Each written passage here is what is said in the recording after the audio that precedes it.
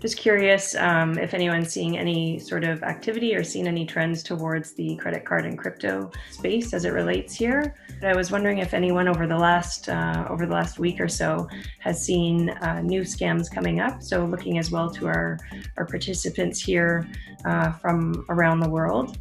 One I caught recently was from the regulator in the UK, the FCA. They issued some guidance to savers, particularly vulnerable elderly customers who might have pensions. It was the specific focus on pensions, playing on people's fears that because of this pandemic, the markets might be volatile, their investments might not be as worth as much as they might have been previously. So they've just advised savers and people with pensions to be extra cautious around this time of unsolicited communications or anybody trying to persuade them into making new arrangements for their pensions or moving money or things like that, particularly around their pensions, and playing on the fears of the markets to people, which is a different one from the others that I've seen, the usual text messages and emails getting people to click on links. That's one that I've come across. And another one, which is a unique one, slightly, it's a mix of, It's a mix of just a cyber attack and exploiting for money purposes. Is a Interpol notice targeting hospitals, particularly, locking them out of key files that might be helpful for their critical systems until they pay basically whatever the cyber attackers are demanding, which I thought was unusual because they're actually trying to make money from it rather than just bringing systems down, which is what they did initially at the beginning of the crisis, merging two different typologies, if you will, into one.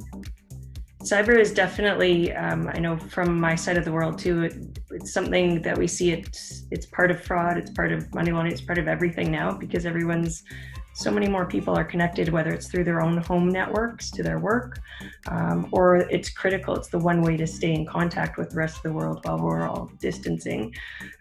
So it seems to definitely form part of a lot of the emerging trends. I believe, Janne, you had your hand up, and then Amber, you're next. One thing that I've observed was in companies that are reloading prepaid cards, reloadable cards, there has been a spike in the past couple of weeks of requests to reload a large amount of money into prepaid cards. And sometimes the source of funds is kind of difficult to detect. They don't have the information about the client. So I don't know if you guys have seen anything from a payment processing perspective. I think, Amber, you had showed us a stack of prepaid cards last week. Right, that's what yeah. I'll pass it over. Amber, you had a comment, and then I see Timea has her hand up as well. One of the things that we're seeing, and it's not a new scam, but we're increasingly seeing it, is just people doing impersonations.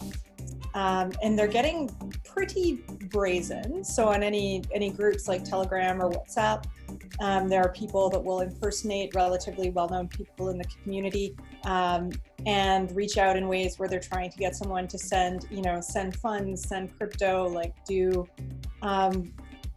do things in a way where they're getting someone to send them something of value. And in some cases, we're even seeing people making phone calls now. And I think that, maybe just because we're all at home, and so we're maybe a little bit more likely to pick up the phone or pick up a message than we might be otherwise. I've seen a couple of folks that I would have thought of as being relatively sophisticated fall for those things.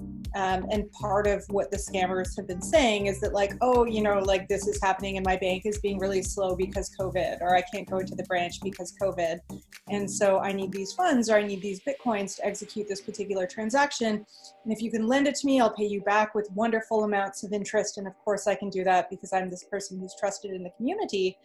And people are just like, oh yeah, let me do this for you. and boom, funds gone. They're probably anxious for some human contact or communication too, and that much more open to answering those calls, right? Yeah, and the scammers are preying on our wanting to help each other. Mm-hmm. Stephen, you had a comment?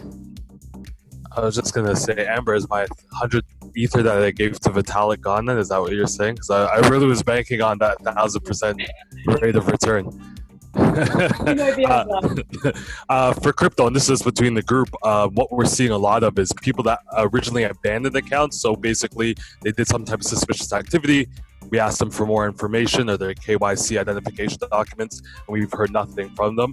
You're seeing a lot more people come back a year and a half, 6 months, 7 months later, willing to give up their information now to kind of get access to their money. So we're seeing a lot of desperate measures that way, where they're probably willing to take the risk now that they know they see that law enforcement maybe it has bigger and better things to worry about. And to the point, I don't know if maybe Timea and Rhonelle can help me with this, but I would be thinking with a lot of people getting $2,000 checks that are unemployed or self-employed, we might see a lot of deposits and pooling of funds into certain accounts for financial institutions as the pimps try to do their best to collect as much money as they can from their girls. But I'd like to hear your theory on that. Yeah, absolutely 100%. But that's not new at all.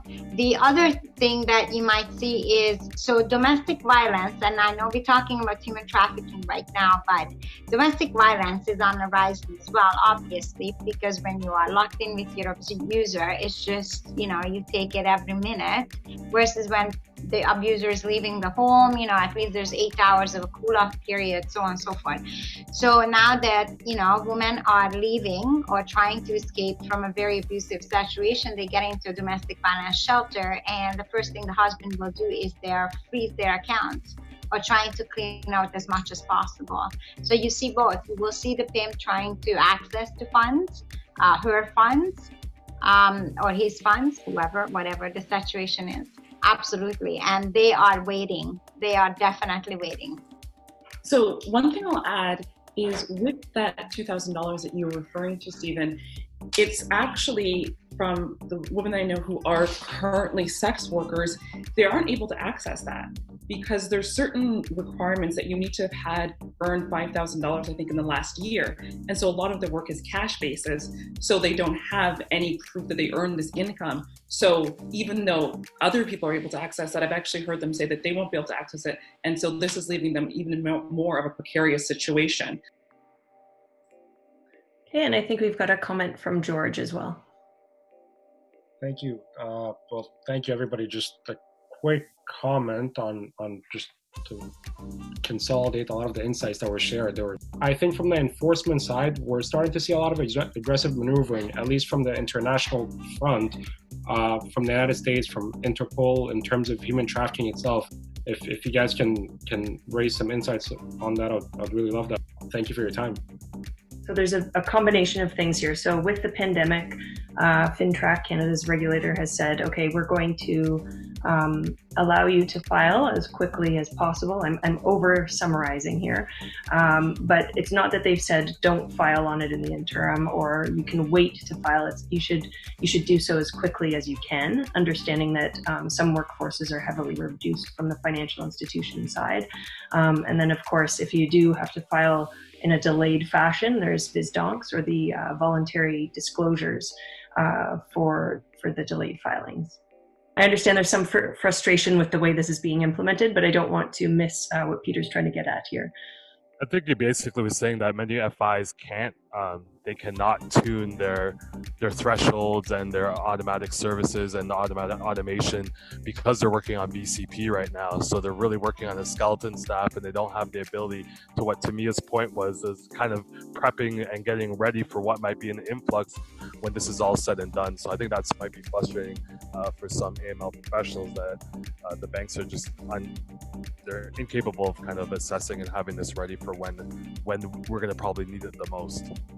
Yeah, and I would further echo Peter's sentiment there as well, where many of the systems are based on, let's say, the last 6 months, a year, 3 years worth of patterned data. We're about to change that, and we haven't seen this particular pattern perhaps in 100 years, or perhaps it's totally different. And as we go back there will be, I think, a lag as we try and get the systems or the humans to understand what's going on there. And certainly if that is during a BCP time or a business continuity time, that's going to be extra tricky.